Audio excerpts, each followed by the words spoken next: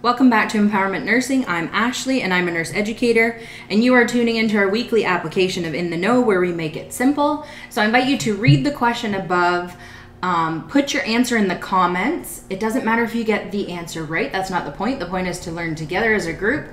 So put your answer in the comments, pause this video, and then play it back for the correct answer. So our question this week goes as follows. Morning report has ended and the nurse decides which of the following patients should be assessed first.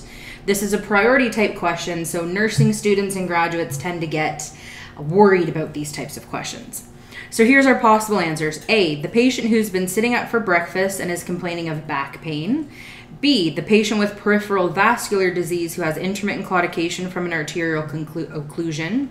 C, the patient complaining about his care from the previous evening. Or D, the patient on bed rest who is complaining of calf pain and has a swollen, reddened calf.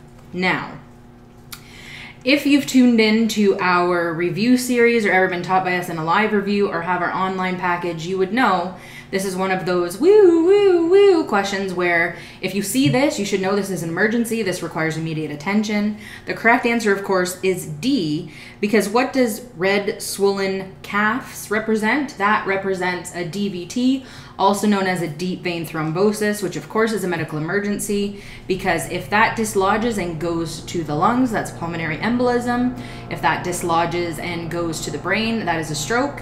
If that dislodges and goes to the heart, that's a heart attack or myocardial infarction, which is a mouthful.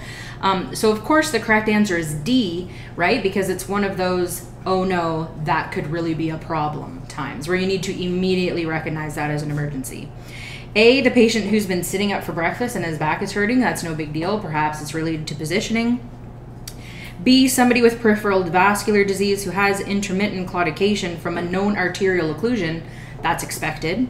And C, somebody complaining about care from the previous evening, although you're going to want to decelerate that situation, is definitely not going to be prioritized. So for the answer to this question and more, feel free to join our complete study program. Thank you so much for joining me today on In the Know, and I will see you next time. Bye for now.